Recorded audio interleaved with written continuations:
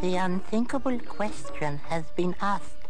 What does Dodge Polara for 1970 offer that makes it a better buy than Chevrolet Impala and a better buy than Pontiac Catalina?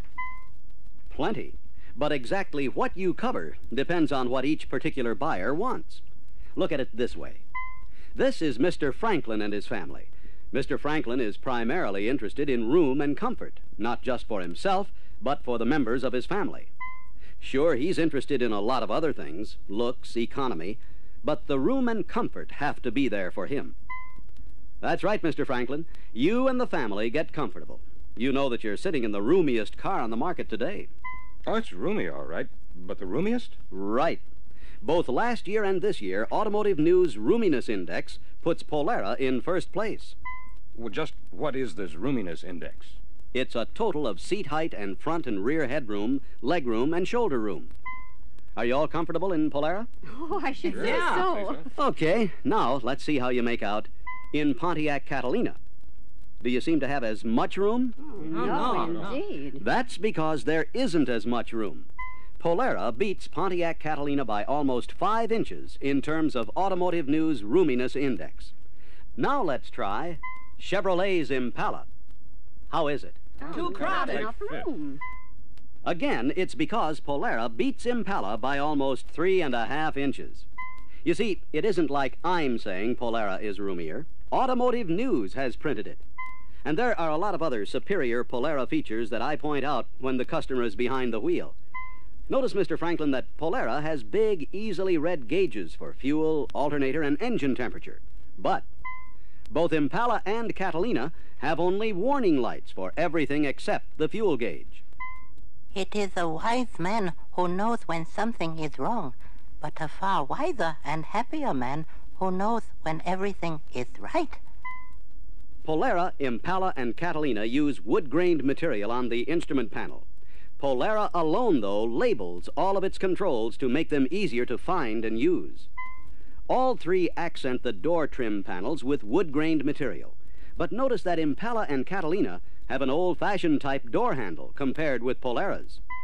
Impala and Catalina also offer the older, less economical, and less responsive 2-speed automatic transmission as an option with their standard engines.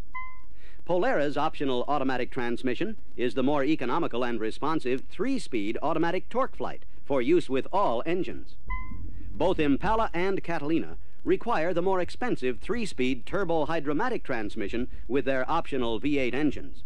Say, I've ridden in both the Impala and Catalina, and they wallow around too much for me. What kind of suspension does this Polara have? First, the reason Impala and Catalina ride like that is they use coiled springs, good on a smooth surface, but too soft for control on any other surface. Polara, on the other hand, has torsion-air suspension, with torsion bars in front and leaf springs in the rear for greater control on all road surfaces, with comfort. Plus, Polara has the all-new Torsion Quiet Ride, in which all parts of the suspension are isolated and insulated from the body by thick sound and shock-absorbent layers of rubber. This is the same suspension used in Chrysler Imperial. Polara is also built the unibody way, in which body and frame are a single unit. Impala and Catalina have a body mounted on a separate frame, which adds to control problems for them. Which of these cars has the biggest trunk? Let me show you. Polara has over 3.5 more cubic feet of luggage space in the trunk than Impala, and 2.5 more cubic feet than Catalina. Polara is actually more than 4 inches longer than Impala and some 2.5 inches longer than Catalina. Doesn't sound like much until you see how much more trunk room those inches add up to be. An owner of small, nameless car was heard to mutter while bending golf clubs to fit in trunk. It's better to have it and not need it than to need it and not have it. Polara is a big car in every way, inside and out. Polara's wheelbase is 3 inches longer than Impala, but the same as Catalina. Now, the women there represent another buying interest, style or appearance. In the bittersweet days of my salty youth, soured by a disappointing experience, I wrote that style is a matter of taste, unpredictable, changeable and fickle. That's only partly true. Look at it this way. Style is made up of a lot of different things. So I test the different things on the buyer. If he likes a particular thing, I punch it. If he dislikes it, I go on to something else. Take the grills. All of them are different. All of them have some kind of appeal. But me, I'm glad I'm selling the Polara. Notice, Mrs. Franklin, how Polara's attractive grill is surrounded and protected by the big loop-type bumper. Because it goes all the way around the front, it protects the leading edges of the fenders and the hood from being damaged in parking lots. Why, it would at that. It's getting to be terrible the way people bang into your car. Last year, Impala had a similar kind of bumper, but to look different, they gave it up. You can see that the new bumper won't do much to protect the grill, the fenders, and the hood.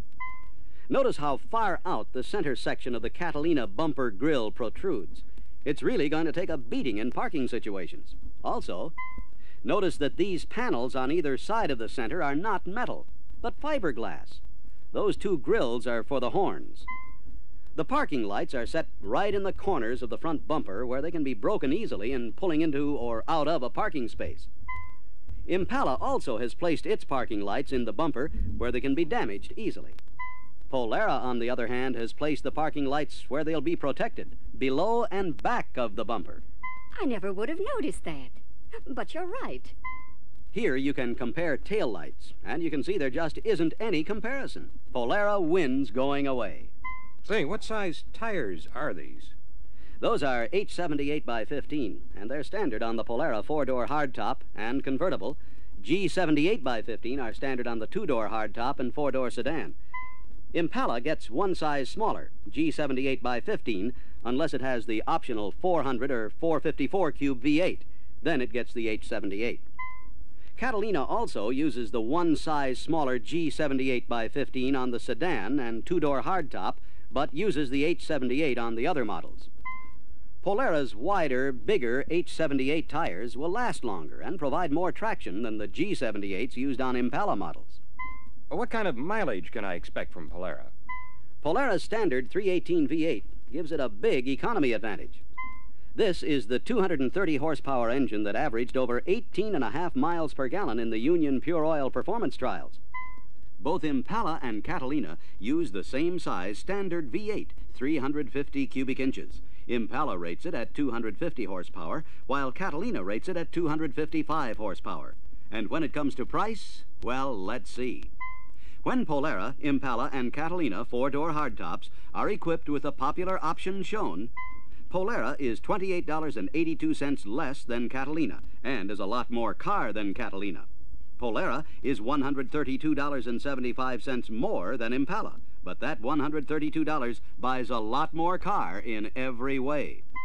Polara is bigger on the outside, bigger on the inside, has more trunk room, bigger tires than Impala, bigger bumpers, and Polara has torsion quiet ride, which is the same as the Chrysler Imperial suspension system. In every way, Polara is just a great buy. As you can see, Polara has the vinyl-filled body side molding as standard. This helps prevent dings in parking lots when doors of other cars are opened against yours. The vinyl gives under impact and then resumes its normal shape. Oh, I like that feature. People are always hitting my doors.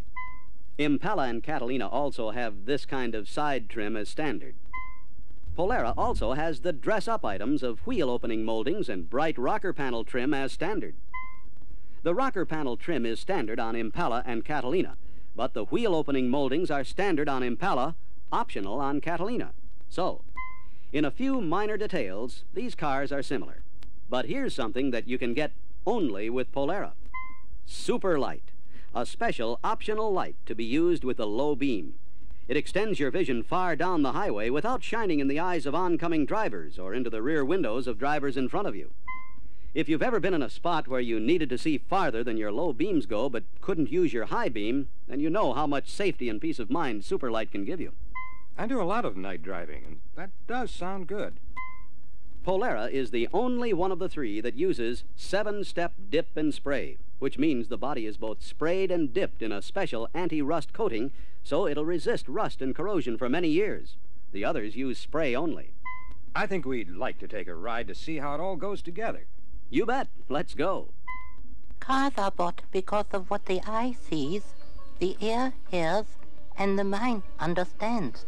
But who is to say that many are not bought because of what the eye does not see, the ear does not hear, and appropriately last, the lack of any pained impulses from a much lower center, the posterior.